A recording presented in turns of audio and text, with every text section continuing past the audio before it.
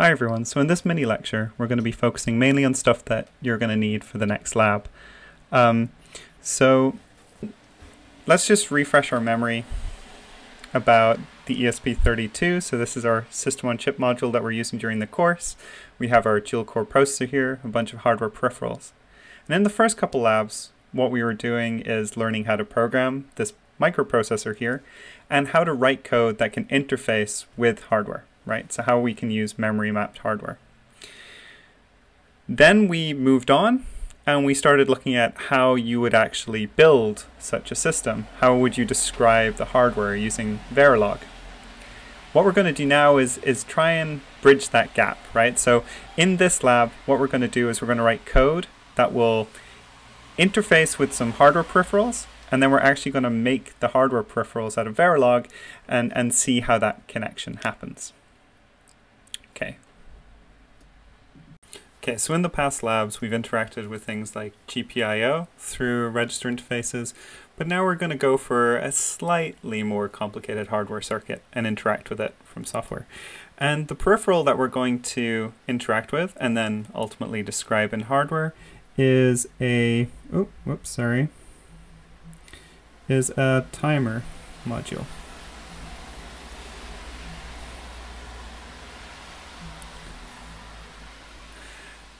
And so a timer module is essentially something that, it's a dedicated piece of hardware separate from the CPU that we can use to keep track of time in the system. So generally embedded systems use these a lot, right? If you need to wake up from particular events, or if you need to process data at a regular interval and things like that, then trying to keep track of time with a processor is very difficult. You might remember, or like with a CPU that's running software, you might remember from the GPIO lab, when you were toggling the pins, you noticed a lot of variation in the frequency and the execution time. And this is due to lots of things, right? This is due to other interrupts in the system that might, take control of the processor for a little while. It could be due to instruction scheduling, kind of jitter and delays in the actual processor pipeline itself. And all of these effects make keeping accurate track of time quite difficult and challenging. So for this reason, embedded systems generally have dedicated, separate hardware whose one specific function is to keep track of time. And then they can do things like generate interrupts, which we'll learn about in a later lecture, to process various events and things like that. So you'll have your CPU, and then off the side, you'll have like some hardware timers. And there'll be a number of these. So this might be timer 0, let's say. Timer 1. And you might configure them to count at different rates. Now, how these timers basically work is they need to be sequential circuits, right? Because they're storing a value, and it's essentially they're like a counter. Okay. So the simplest timer is a counter.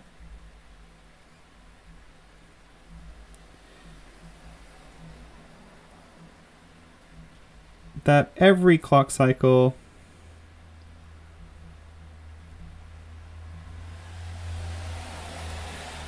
so if this is the clock input, every clock cycle, every clock edge looks at its value and just adds 1 to it. We can then read off this value and then use that to keep track of time. And so this is running completely independently from the CPU, right? So this counter will just keep counting clock cycles in the background, and the CPU can do whatever processing it likes. It can then look at the counter, see what value is there, and then know quite accurately, or very accurately, how much time has elapsed.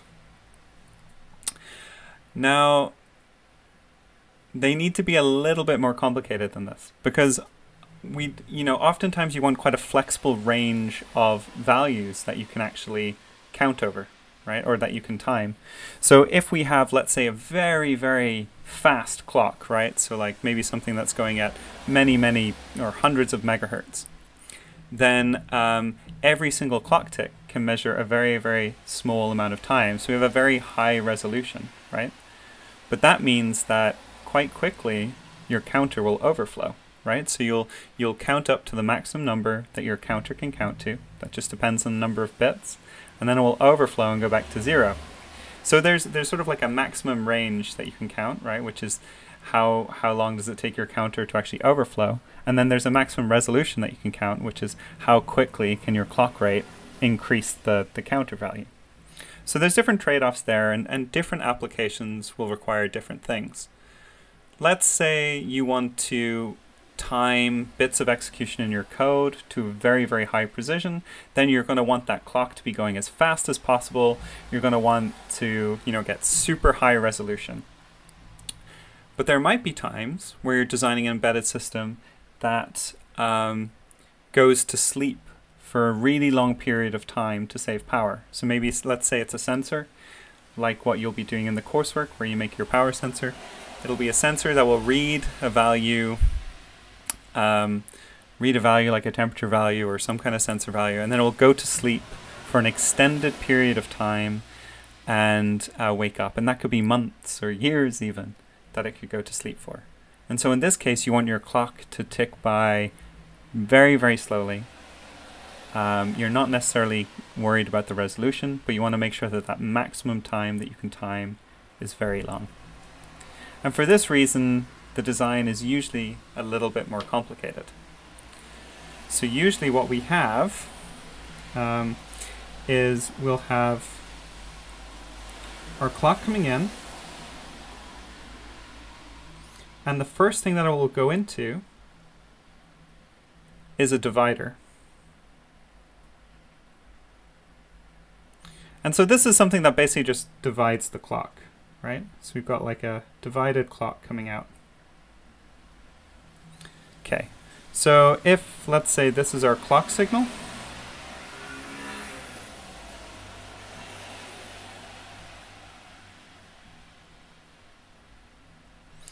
then our divided clock,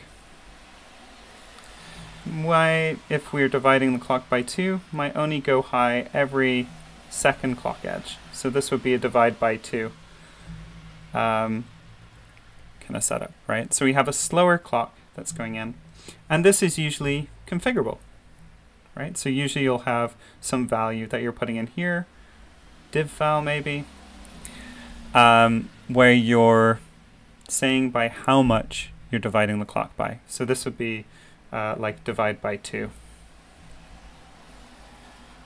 But you could do it much higher, right? You could divide it by 255 or something.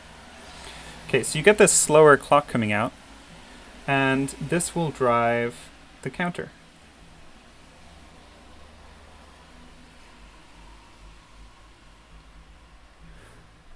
Okay, and so here, usually with these hardware timers, you'll have some more things that you can kind of configure.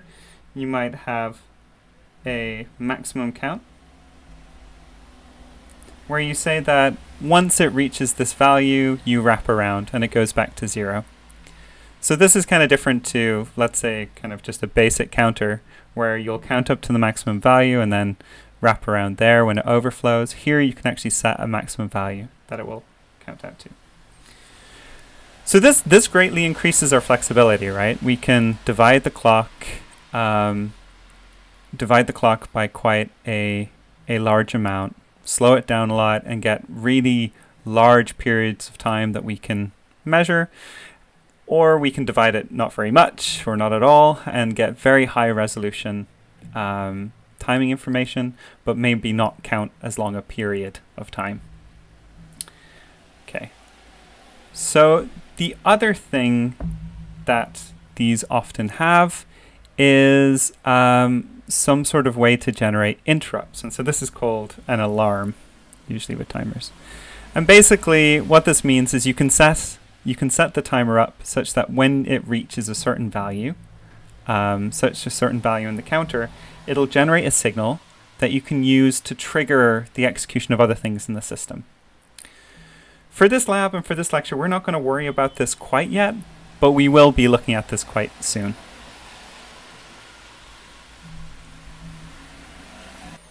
Okay, so let's look at our the specific timer modules on the ESP32. So here I've got the big scary technical reference manual for the ESP32. And if we scroll down, there will be a big section somewhere. Big section here on timer group. And so, it's a group because there's a bunch of timers here. And so if we click on this, we go down to chapter 18, which is the timer group. And it gives you a bit of information about what this looks like on the ESP32. So what I called a divider, they're calling a prescaler. And they're saying that it's a 16-bit one, meaning that, the maximum that we can divide our clock by is 65,536. This is 2 to the power 16, right? You can see then that it's got a counter. So the counter is in this case a 64-bit counter. So we have an awful lot of bits. It's a big counter, right? We have an awful lot of bits that we can count up. We can do things like we can configure the timer to count up or down, so it can be incrementing or decrementing. We can do things like capture, so halt and resume the timer so that we can read off the values without it moving. Set an alarm, we're not going to look at the alarm right now, and then that's linked to the interrupt generation as well. Okay, so I think down here, is there a diagram? There is no diagram. Oh, okay, never mind. So here we can talk, it talks a bit more about these two main units. So the two main units are the prescalers, or the divider, it's sometimes called, and the clock divider, and the counter. Right? So these are the two main units of the timer peripheral. So we've got the 16-bit prescaler here, and it talks about how each timer, so there's a few timers, I think it says how many, or 4. We have 4 general purpose timers that we can use in the ESP32. They're all 64-bit. They all have a 16-bit prescaler, so 16-bit divider, and 64-bit up or down counters. So the 16-bit prescaler, all of them have the input clock, which is the APB clock, which runs at 80 megahertz. So in this clock here, for all the timers on the ESP32, is running at 80 megahertz. This is then a 16-bit value that we can use to configure the divider, and the counter is 64 bits. Okay. Oh, whoops, wrong one. So we've got an 80 megahertz input clock, and then we can change the divider clock by setting a particular register. So depending on which timer you're using, you set a different register, so you can configure them all differently. And it says here that we can divide from 2 to 65,536. So when that divider value that we set in the register is either 1 or 2, the clock is divided by 2. And when it's 0, then the clock is divided by 1. Oh no, sorry. When it's 0, the clock is divided by the maximum value, 65,536. Okay, so there is some quirks about this divider value that you need to take care of when you're kind of configuring this thing. Okay, so let's actually think about how we configure this. So we know we've got all these values that we need to set, right? There's some extra ones as well. So there's things like we need to actually set an enable bit to enable the divider. There's max count. There's also things that we can do to load it. So if this is the output as well, we know that this is 64 bits. Okay. We know that the input clock is 80 megahertz. Ooh, didn't leave enough space for that. And how we go about configuring this and reading the timer values off and all that kind of stuff is through, you guessed it, memory mapped registers, right? So there will be a few registers to do different things. There's usually one configuration register that'll be used to do a few things. Usually, there'll be some bits that will kind of map to the enable bit, and then there'll be a range of bits that will map to the divider value. Oh yeah, we could also set things like if this increments or decrements, right? So there'll probably be a bit for that. And then there'll be bits for, actually configuring things like the maximum count value that you can go up to. There'll probably be bit like memory mapped registers for actually reading off the counter value. And what's interesting here, and this is something that we're going to have to pay attention to, is that because this is 64-bit and we've got a 32-bit system, right? Everything in our system is 32 bits. So all of these registers are 32 bits. However, we have a 64-bit timer output. And so what this means is that there will be two registers for this. There will be like the upper 32 bits, and then there'll be another 32 register for the lower 32 bits. Right? So when we're writing our code to interface with this, we're going to need to read two registers and then stitch those two registers together to get our full 64-bit counter value. Okay. Now the details of all these registers are again in the technical reference manual. So if I go back up to the technical reference manual, and if we scroll down here to the bottom, we can see that they're here. So there's the configuration register.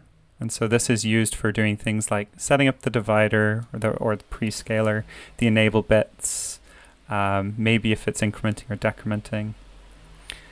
And then there'll be other registers as well. So low and high. So this is the timer's current value, the lower 32 bits, right? So that's this one here. And then we've got the upper 32 bits, which is here. So it's been split into these two registers. The alarm we're not worried about. There's also, we can also load a value into the timer. So there's, we can set up registers such that we write values into them and then we send a signal that says, okay, load these values into the timer, and it'll load them in. And so there's a load low register and there's a load high register as well. And then there's these special registers. So these registers here, so update register and load register, are write only, so you can't read any value out of them. And they have these funny properties in that they're not really like memory, just whenever you read or whenever you write to them, it triggers an event. So here, when we write to the load register, it'll take this the load low value and the load high value that we put into those registers and then load that into the counter. So there's some registers that like trigger an event that we need to be aware of. Right, for all of these registers, we can find out a bit more information about them if we actually click on them or scroll down. So, each register will do a few different, some of them have one job, but especially the configuration register will have a few different jobs. And so there will be individual bits that will do different things. So here we can see that bit 31 enables the counter. So this is, you set this bit to turn the counter on. There is increase here, which actually causes the counter to increment every clock tick. So this is, this is setting it to increment. If this is 0, then the counter will decrement. So this is kind of saying whether you want the counter to count up or down. And then here we have in the middle, all these bits here from 28 down to 13, we have that divider value for how we want to divide the clock. The other stuff down here is then all the interrupt stuff, which we can ignore, right? Okay. Now we have timer low and timer high, so you can see that these are just kind of values that you read. They're not, there's no breakdown of the bits for these because they're just doing one job each. All the bits here are related to reading the lower part of the timer or the upper part of the timer. And then here we have this update register. So actually what's happening is this counter, so if I just erase this real quick, this counter is constantly counting. It's going up and up and up. And then when we have there's kind of like these registers here that essentially have a write enable on them. So they're not always updating, right? So the counter value is split and it's sent into here. So you know this is 32 bits and 32 bits, so this is the lower part, upper 32 bits. And this write enable controls when we actually save these values. So it's kind of like we take a snapshot of it as it's running. Because if you think about it, if we have a upper 32 bits and a lower 32 bits, this is two separate read operations that we have to do. And in the CPU, there could be significant time between those two read operations. You might have noticed this with the last part of the GPIO lab, where you were using memory mapped pointers to toggle, you know, all like 6 pins at the same time, and 2 of them were in a different set of registers. And when you toggled them, they would be kind of out of sync with each other, right? Because there's various delays and things in the CPU. So the same effect can happen here. And so for that reason, they have this update signal that controls the write enable. So there's this extra register here called update. And whenever any write is detected on this register, it essentially just opens up for one clock cycle the write enable on these registers and saves the values. So it like takes a snapshot of them. So that's what this is doing here. So how you would read the timer value out is you would send a write to this register, which would then load the value of the timer into high register and low register, and then you would read off these individual registers. Now let's actually look at lab 5. So in particular task 1. Let's just look at lab 5 task 1 to start with. So what you're going to do is I've got some code, some base code already in task 1.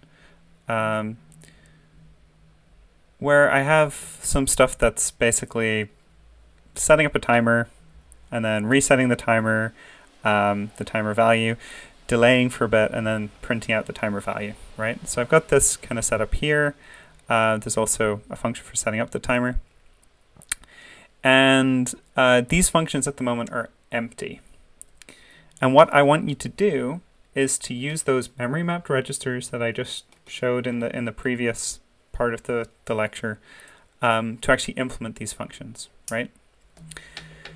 So task 1 has 3 steps. The first one is to construct or implement the setup timer function. Step 2 is to implement the reset timer, so you know, resetting the timer value back to 0. And then the third one is actually reading the 64-bit value off. So I've picked one of the timer modules to use, and I've gotten all the addresses for the important registers for you out of there, because it was a little bit confusing how it's done in the technical reference manual. So if you look, there's like, you know, timer group M, timer 0, and they all have different things. So I've just picked kind of the first timer, which is in timer group 0, timer 0, and I've gotten all the addresses of the registers for you. So those are down here. So, you know, this is config register. And then I've given you the technical reference manual reference for them. So 18.1 for the configuration register. And so if you scroll down through here, you'll see 18.1, and then that will kind of give you a breakdown of what all the individual bits are doing for that register. Okay, and so I've also got a little hint or a little bit of info here used to configure the timer. Then we have low, the bottom 32 bits of the timer, high, the upper 32 bits. And then we have this update for, you know, kind of capturing the value of the counter in these bits here. And we also have these for loading them. So, you know, you'd write 0 into this, or if you want to reset the timer, let's say, you would write 0 into the low, 0 into the high, and then write any value to the load register, and that would kind of copy these into the timer.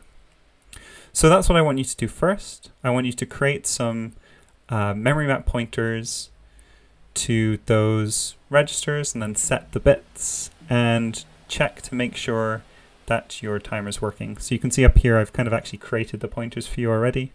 So there's you know, the config registers here. So you can use these registers up here to actually do the memory mapped operations. To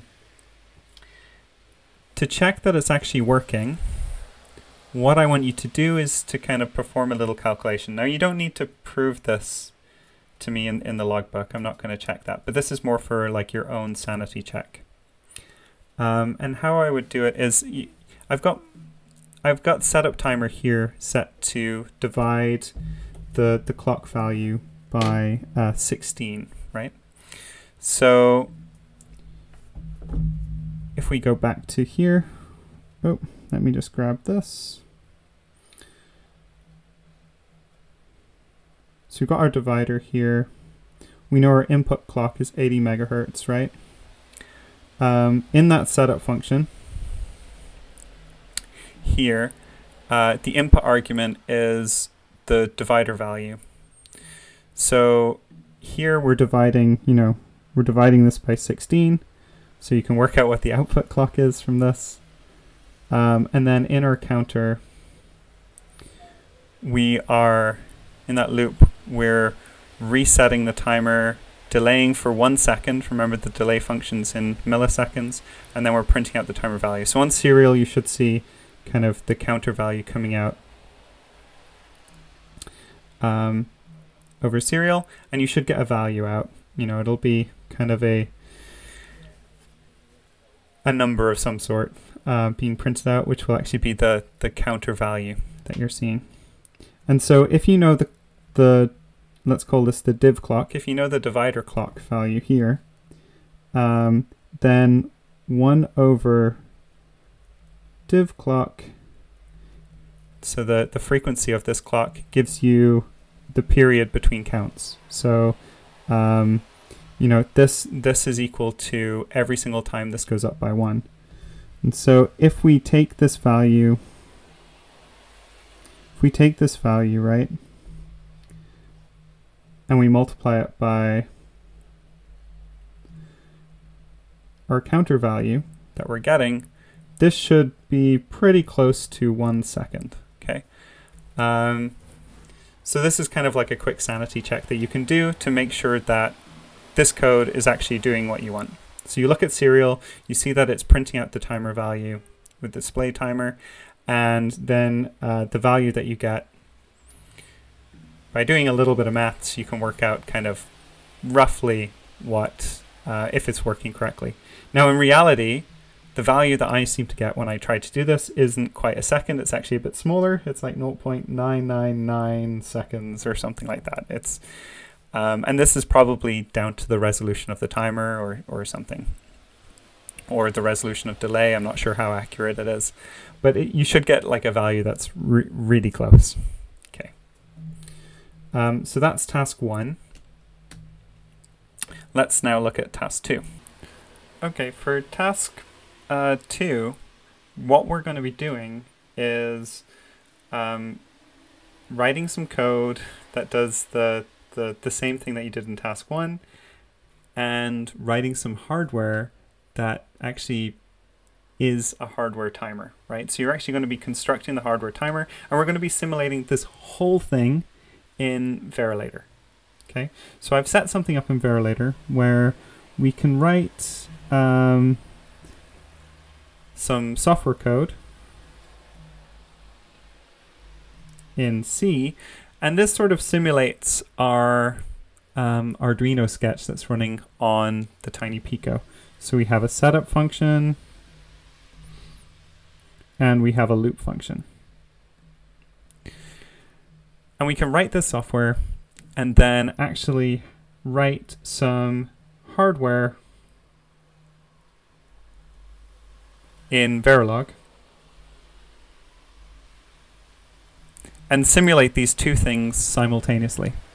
So we can perform memory mapped operations that will, be in the software and actually send transactions down into our hardware simulation and then run them in the simulation. So they're, we can read and write from hardware registers in here. Whoops. And simulate the entire system, both the software side and the hardware side. To do this, I have some kind of wrapper hardware around here that performs like memory mapped kind of I/O interface. So I give you this, right? I give you some hardware that will actually like kind of demonstrate how to read and write to registers here. And there's some signals here like the address and the data going in. And I've got a video on how to do that, which in the lab it links to. Now up here in the software code, it can't unfortunately be exactly the same as the Arduino code. And the reason for this is that this is actually running on the CPU in the system. I'm not simulating the processor on the ESP32. I'm actually running this on your CPU, and then it's sending messages into the hardware simulation, right? So it's not quite a true full simulation, but I'm using the CPU as sort of like the CPU simulator. And what this means is that you can't create a pointer to a memory address in the hardware Verilog and it will work. So you're not going to be using pointers to interface with the hardware. You're going to be using two functions instead. There's going to be reg write and reg read.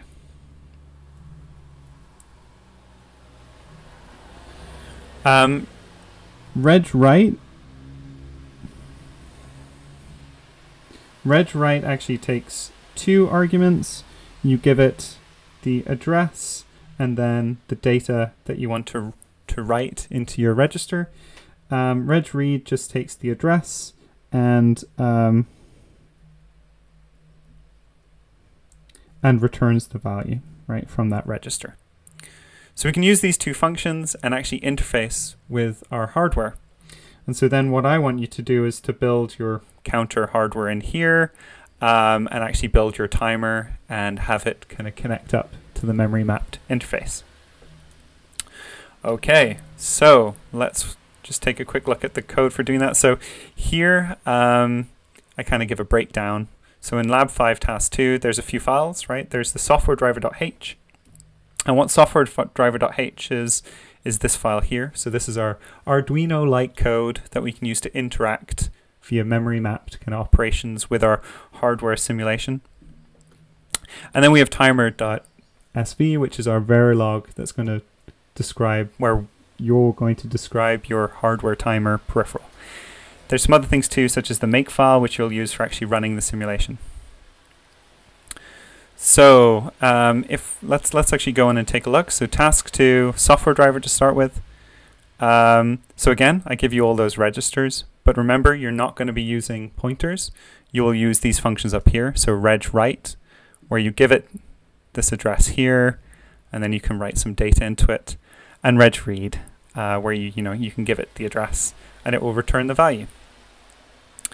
I have some other functions here too. So there's an exit function which just ends the simulation.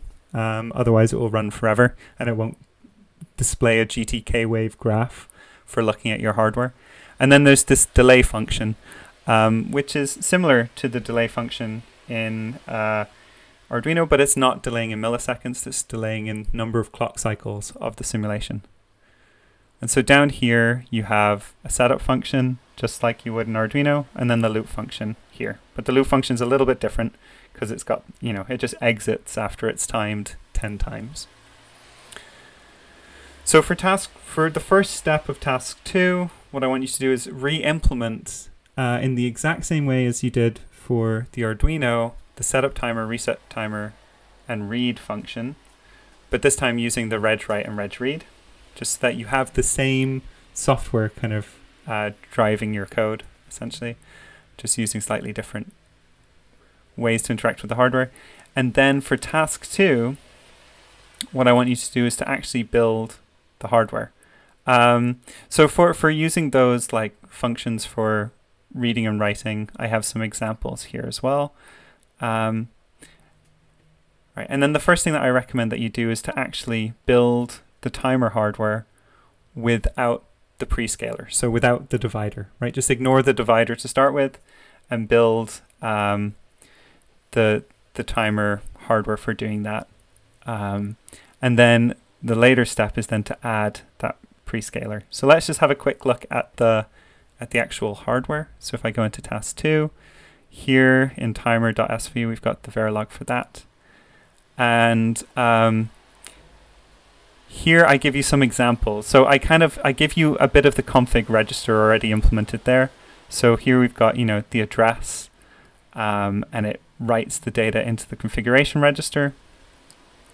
And then I also have sort of so that's for writing, this synchronous sequential logic blocks for writing to the configuration register.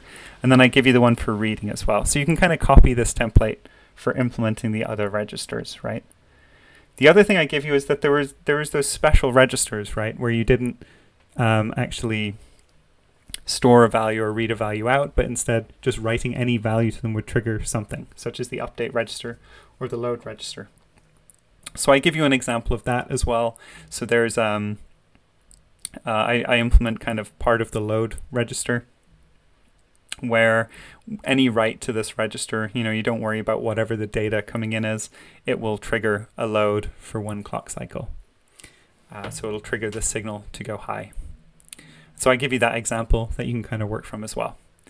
And so that's what I want you to do. I want you to go through, take the code that you've got for configuring your hardware timer, and then start to actually construct the timer circuit. Just the basic one to start with, and then one with the prescaler or clock divider there.